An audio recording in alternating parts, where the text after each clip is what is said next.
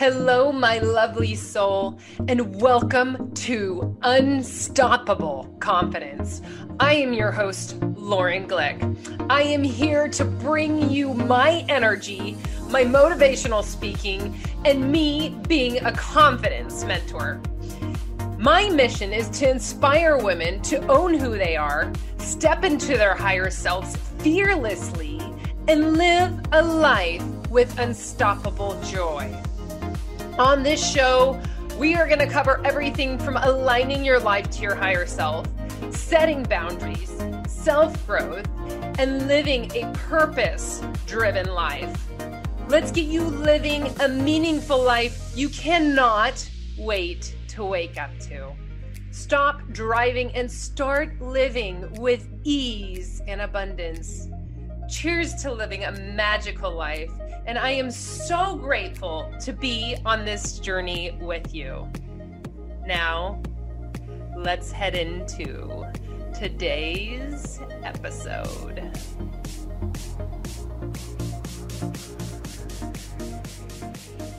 So, hello, lovely, and thank you for tuning in again on another episode of Unstoppable Confidence. Today we have Sydney Sadik, who is an on-air entertainment and fashion expert. And I am so excited to have you inspire the listeners today, Sydney. I would first of all would love for you to just briefly introduce yourself and what you do.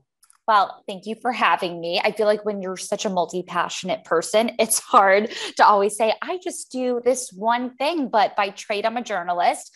I regularly am seen hosting entertainment and fashion segments on the Today Show, Daily Pop, GMA, Inside Edition.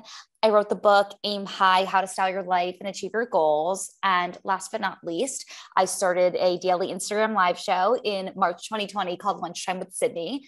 And I also host a weekly spinoff of that for the Today Show on their Tomorrow by Today platform. So everything I do is in the world of media and fashion, entertainment, and how all of those worlds come together in one place. I absolutely love what you said, multi-passionate entrepreneur, because that is 100% me as well.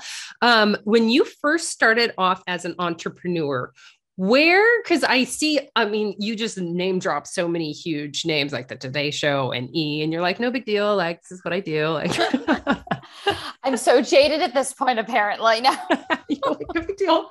Just work for these huge companies. But where did you start off with as an entrepreneur?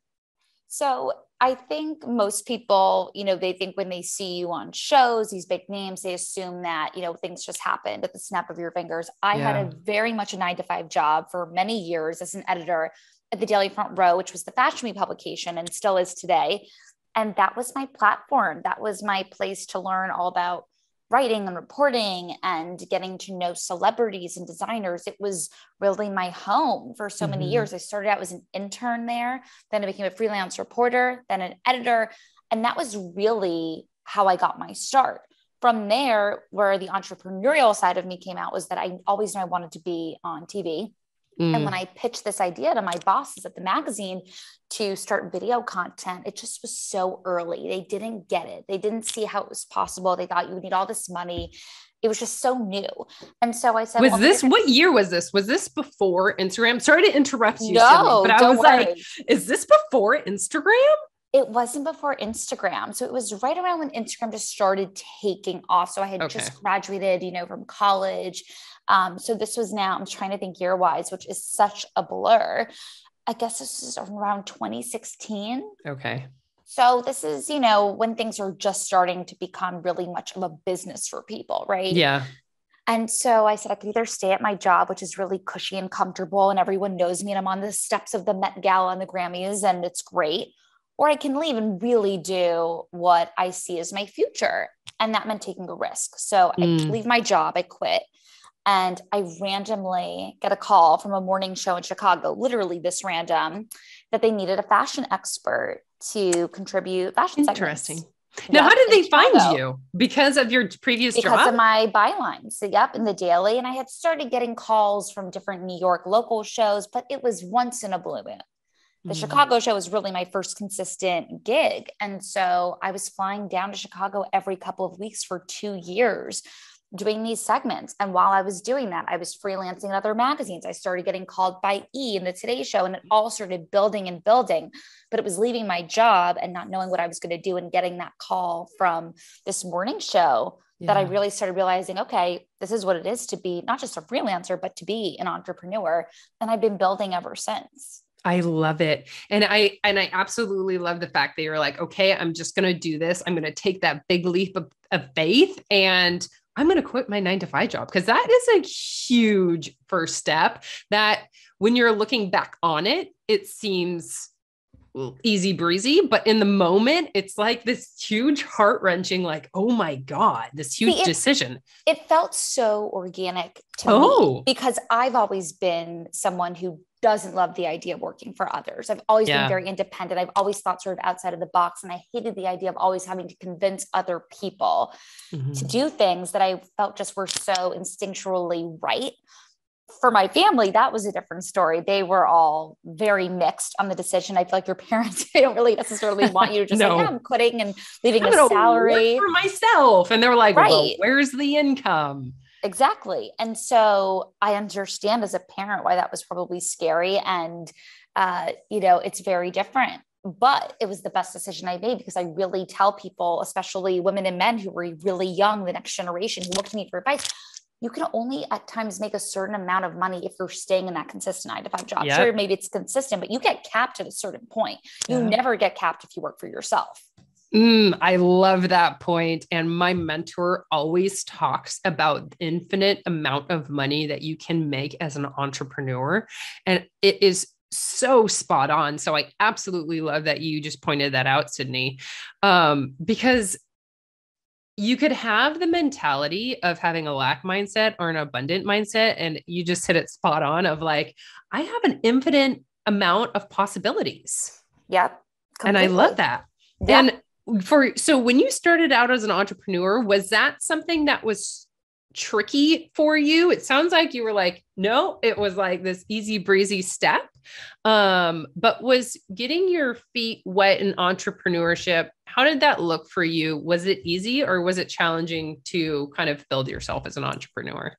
Well, when I was a junior in high school, which is crazy. So this is now 2011, 2012. I took a summer program at Harvard and I started a blog there and it was called Style Solutions. And I was blogging every single day. And it was the first time where I committed to myself, I'm going to write 5 days a week, different things. And then I got back to New York and I said, I'm going to start interviewing celebrities. So I was literally like assigning these journalism, reporting jobs to myself. I love it. As a high school student and then continuing this throughout college. Rihanna was the first person who I interviewed. I was literally looking at the first one. She was at Barnes and Noble for her book that she was launching. This Barnes and Noble location, by the way, was the first bookstore that my book became available in New York. And so everything is full circle, but having my own outlet was really the first time as a 17-year-old that I experienced what it meant to work for myself. My God, as a 17-year-old, you had the courage to ask Rihanna to interview her. I was very shy growing up and then something changed and I don't know what it is. And we all laugh in my family because I really was so painfully shy when I was a kid and something just changed where I never got nervous to go up to someone as big as Rihanna. I still don't get nervous with anyone who I speak to. I mean, I get more nervous on dates than I do with celebrities. It's very weird. I don't know why. That's so funny you mentioned that, Sydney, because lately I hired a matchmaker and on my stories, I've decided I'm just going to talk about my experiences with the matchmaker. And I get really nervous going to the dates. I was like, I don't even want to go today. I don't even want to go. And everyone was like, go. And I'm like, this is fun. It's okay. My father told me the other day that he was like, well, maybe it's your Instagram personality that intimidates these men. I said, you know something, if that is the case, and if they can't handle it, then they're not for me. That's 100% true. But that's what I think a lot of women in a bigger sense struggle with, right? Is we now have so many fearless women who are so strong and they're making their own money and they're climbing and they don't need anybody. They want someone, but they don't need them. And so I think it's intimidating to people. I 100% agree with that. But that's why I love getting guests on Unstoppable Confidence like you. Cause I mean, at the age of 17, you're interviewing people like Rihanna, like she is at she's a powerhouse herself, and so are you. So I absolutely love the confidence and the courage, because all it takes is 1 second of courage to gain the confidence. And you're like, okay, I could do that hardest part. And that hardest part is like the actual going. Right. And that's what I think when you start young, that's when you ask, was it hard to step into entrepreneurship? If you're starting super young, it's all you know. I've always only known what it meant to fight for myself and to never be given an opportunity, but to make them. So for me, it would have been a lot more challenging and a lot scarier to stay in a consistent job and know that I was going to be stuck at a certain point versus to take that leap. And I take a leap every single day. No one knows what goes on behind, the scenes. No one knows how hard it is, or you actually, for your podcast, what it goes into booking to producing. And that's just one aspect of what I do every day. I bet. What looks, difficult to some is easy for the other, and vice versa. 100% agree. So when you started, Sydney, as your entrepreneur at 17, and going forward, when was that? You said that was 2016, around the Instagram phase. Is that when you started as an entrepreneur in 2016 or no? So around 2010 is when I started that blog at Harvard. The years are also blurred. 2010 was Harvard. I graduated high school in 2012, and then college 2012 to 2016.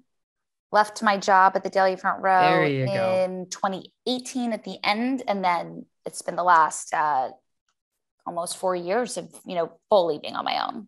So what would you say is the most challenging part as an entrepreneur for you personally?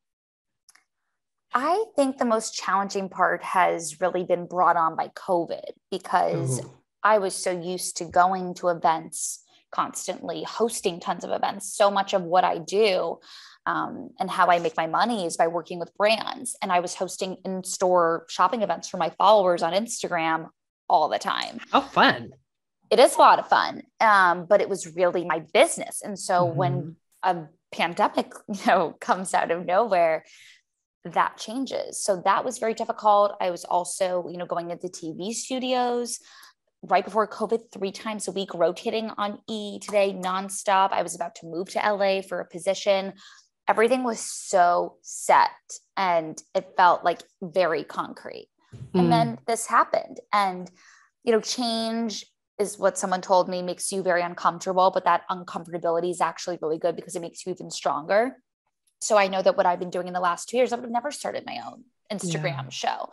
But that's really what's been, the most challenging, is just feeling so on top of it and so prepared, and it can completely get stripped away from you for reasons that are so beyond your control or because of your ability or capability. It's just the world. And so that is why, and I completely agree, COVID has affected everyone in so many ways. So your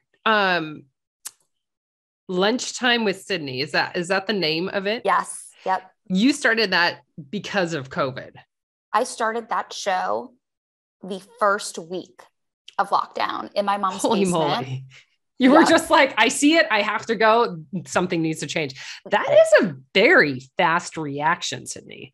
Yeah, that has always sort of been my personality. I feel like I am very much someone who doesn't sit back and wait. I do. And I know in my head that if you're not one of the first to do something, someone else is going to do it. And then you're just going to be another person, which doesn't mean you're not special and not great, but I like being first.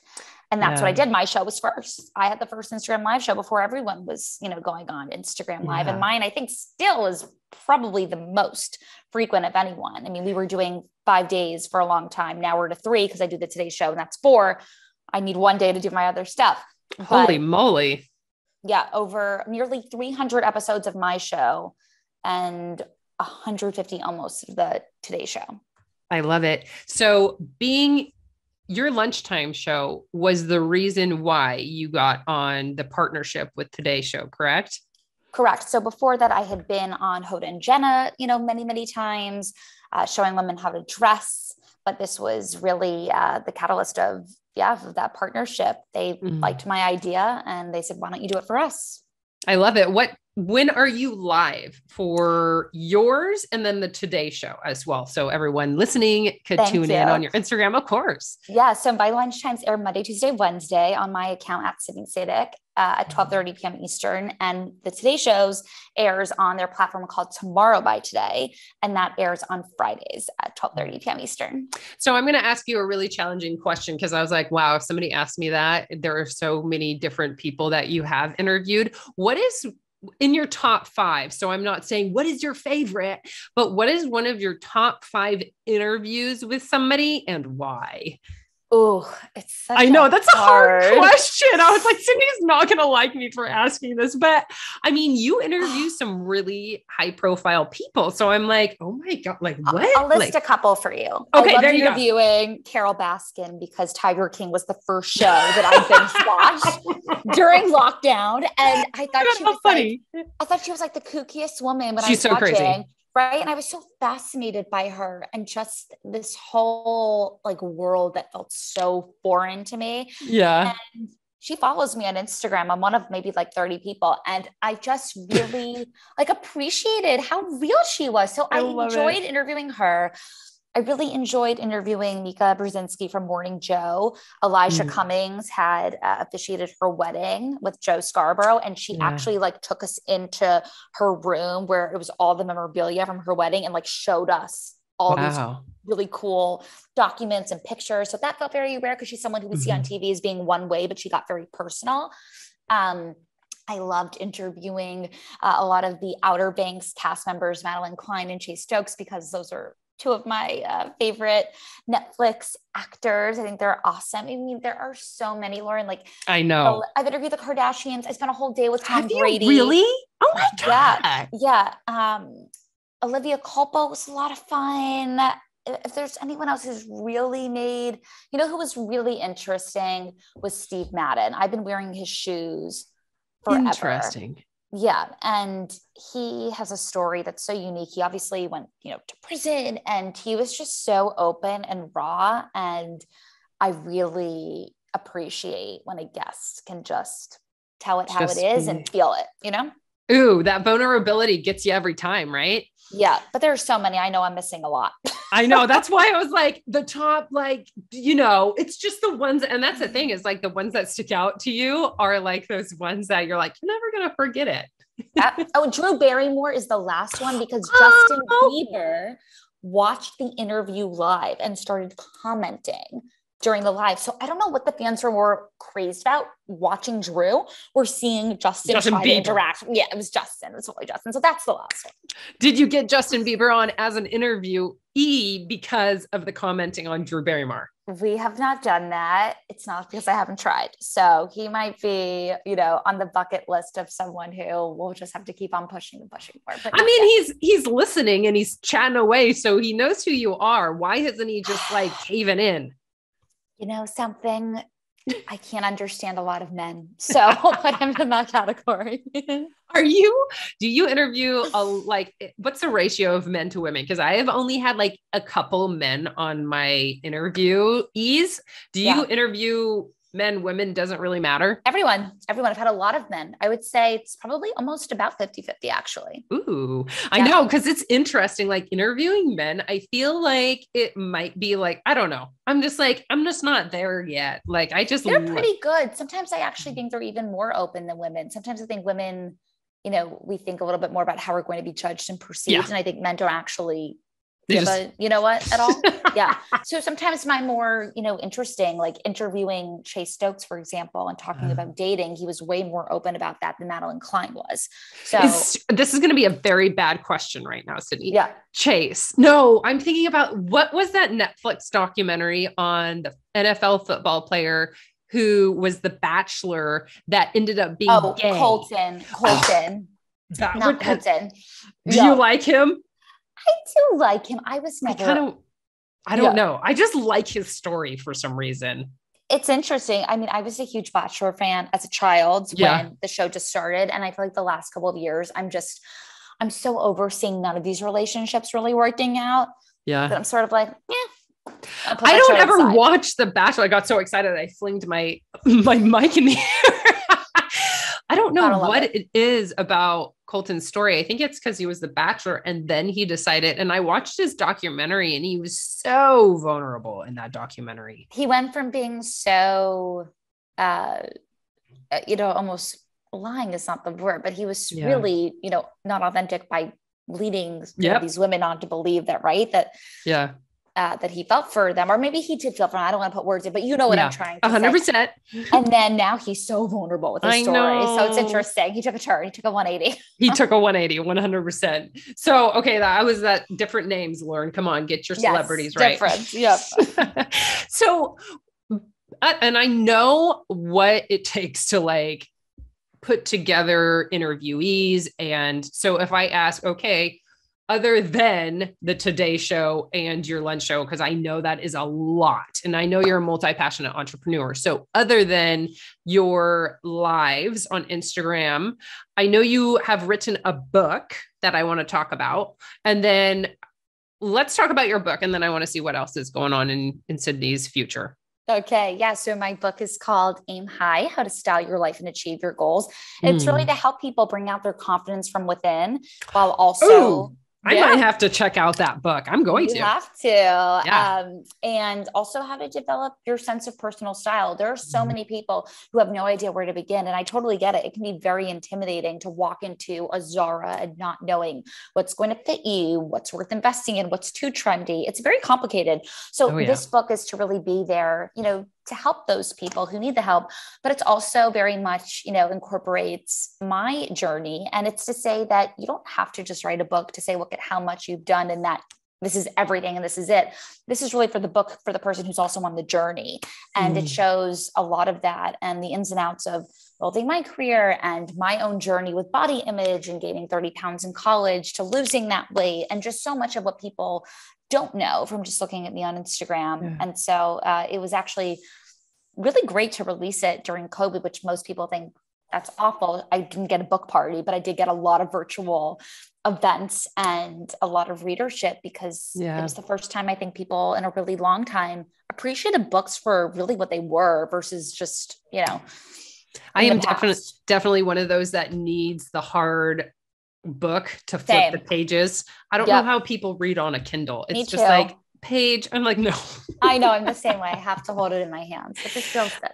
So I could get that on Amazon. Any of the listeners could get that on Amazon. Yes. Well, you'll have to send me your address and I will send you a book, but yes, Amazon. Can you sign it? Yes, I will. Oh my God. I love it. I'm so excited. Yeah. So I'm so excited. Any book about inner confidence growth, even though that's what I really do love teaching. And this podcast is all about unstoppable confidence. So it goes directly to the listeners here today. Go out and get Sydney's book. It sounds like a must read for sure. And I'm going to read it too, because anything, I think it's like, as one of my other mentors says, she always says, new level, new devil. So I think I know, right? And it's like always, you are always bettering yourself. There is no cap, just like on income of what we get to become in the future. So I'm sure there's some really solid nuggets in that book from your life experiences as well. There's a lot of lessons. Yay. So I'm going to go check that out. And a quick question about writing the book. When did you write it? Was that during the COVID time as well? No. So I got my book deal in 2019, right at the beginning of the year. And then we came out with the book in September 2020. So nice. Well, that's a good time for everyone at the beginning of COVID to purchase the book for sure. It was good. I was doing so much during the height of COVID when everyone else wasn't. It was this very weird period of life where I was like going on a hamster wheel and everyone else was stopping. And, it was a weird thing to feel like you were the only one who was kind of moving like that. I could see that. I understand what you're saying. Cause I was working for Tony Robbins at the beginning of COVID, and there was a transition for me moving away because I was living out in Scottsdale, Arizona, moved back to LA. So I hear you, because there was a huge pivot point for me at the beginning of COVID where I'm like, okay, I'm going to just be quiet for one, because then Black Lives Mattered. And there was a lot of things going on online that I was like, I'm not comfortable enough to move forward with my entrepreneurship yet. Yeah, there was a lot going on. There was a lot going on. So when you get in those times of so much going on, are you able to still keep time for yourself? Because I feel like that's a huge priority that some people kind of. I do, but I feel like there's this shame still of taking time for exactly yourself. Like, right. Even my family, who's super supportive, I think they think it's weird, because now we're kind of living together again. When, at 3:00, I want to go take a walk on the bike path because I literally have just been on. And, when I'm speaking on a show, I'm talking to you right now very, very organically, right? Yeah. And I'm always authentic 100% of myself. But when you're on, you're on. And when you're hosting, it's very different than when you're a guest. Yes. It's just different. And I'm in Zoom meetings all day long, or I'm in podcasts. I'm on 4 podcasts this week. I still think there's this shame around taking time for you. And when someone tries to make me feel badly for that, I don't give a shit. I really don't. I get my nails done. I get my massage. I don't care what anyone thinks, or if a guy, I don't care. It's not about the time that you work each day. It's about how hard you work, the quantity versus the quality. And something like my mentor, when you keep talking about yours, my mentor, he said to me, this is like the first time in a really long time, or maybe ever, he said that he's seen in my life where you can actually make some time for you. I used to be hopping on a plane. I was literally, I swear, every other week, either on a plane or a train between New York, DC, Chicago, and LA. I was never home. I never dated. I barely saw my friends. So it was a very thrilling time in my life, but it was also not reality. No one can be that, out and about and sustain it, right, for so long. I think when we're a little bit younger, because that's how I was when I was like my early 20s of like always constantly on the grind. But now I definitely have time to take care of myself because it's so important. Because if you burn out, it's like I think I don't want to say it's like a getting older thing, but it is. It's like you just get worn out and my brain just stops working. I know. And so to answer your question, every day I make sure that I do something for myself, whether that's calling a friend, I read a chapter of my girly chick flick novel, getting my nails done, which I haven't done in like a month because of this new variant, but yeah, I know. I got the new variant. No, not so fun. Now you're like nails for me every day. Yeah, nails every day. But I think it is really important for people to do that and to never compare what's good for you with someone else. I love it. So what can the listeners be expecting from Sydney in 2022? Is there anything new going on for you right now? There's something that I've been working on that I am very excited about that is an extension of journalism. In addition to my book, I have written for years for different publications based in New York, mainly in the Hamptons, where I've been going to my whole life, which, you think the Hamptons, whatever, but there's actually a very strong community of publications out there.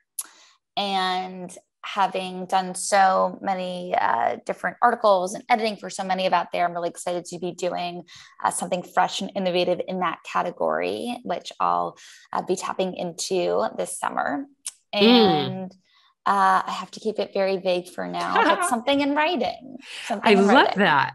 And that gives a little sneak peek on the listeners today to go check you out on your Instagram page and to follow you and to see what's up, because Sydney, your finger is like on the pulse of everything going on. And that's why I absolutely loved this interview today. So I, first of all, wanted to say thank you for your time, because you are one busy woman. And just for the listeners today, it's just like, and I feel like your first story of, I was 17 and I had Rihanna on as my first guest. Like, stop holding yourself back from, but that person might say no. I think that's so important. And I think your story really drives it home, is that just take that huge leap and really just stop putting limitations on yourself. Because when you started out, you're like, Rihanna, first guest. And I was like, yeah, that's exactly how you have to be. I mean, even, because of my broadcast career, getting an agent was something that was always this thing that was, going over my head. I was meeting with all these different agencies, and none of them, felt right. And I kept saying, these are all small. Why am I not with the big guys? And then I got approached by the head agent of one of the top agencies, and they rep me. And so I agree. If everyone stopped holding themselves to a low bar and you really acknowledged how good you really are and the worth and how that should be reciprocated by whatever validation you need to keep going your career, that's what you should do.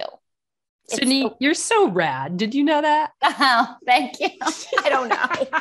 I just do my thing. And I guess a few people follow along. This statement, the last couple of sentences, I was like, Sydney's super rad. You're really down to earth. Thank you. Yeah, of course. I think the worst thing anyone can have too is an ego. I think it's just, you can't have it. Nope, not at all. So for the listeners today, how could they find you? What is some upcoming things that you might want to promote for any of the listeners? The mic is yours. Well, I'm not sure when this is coming out. About the end of February, or mid-February, end of February. Okay, so my Instagram account is at Sydney Sadek. By the time this has come out, there's going to be a lot of cool people on all of my shows that I'm working on, but stay tuned for more cool guests and my new projects. I'll be open to what that is probably around the time this comes out. So I love it, Sydney. Thank you so much again for all the inspiration. Your stories and your words they hit me. So I'm like, girl, keep doing your thing. And you did an awesome job. So good. You have such a voice for this, by the way. It's so good. Like, so do you. But you've been doing it forever. You're true, but you've been doing it for a really long time. So that means a lot. I just wanted to say thank you again for your time. And for the listeners today, thank you so much for tuning in, and we will catch you on the next episode. Bye, love. I hope you are so excited about where you're going, because I know I'm excited for you. Thank you so much for listening in today. If you loved this episode, it would mean the world to me if you shared it with a girlfriend or posted it on social media. Tag me so I could personally say thank you. I am so grateful. And until next time,